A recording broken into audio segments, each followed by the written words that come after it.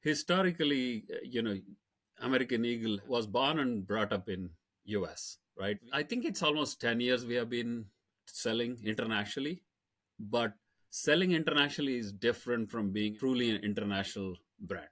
That's the differentiation that we had to make. That's the journey we started like 4 or 5 years ago.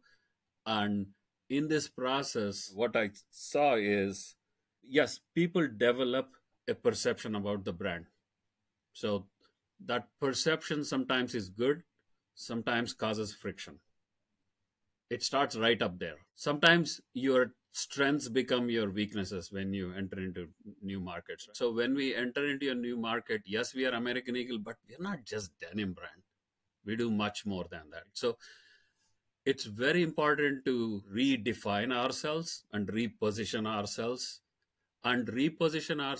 depending on the demographics, the strengths, and what is applicable in that market.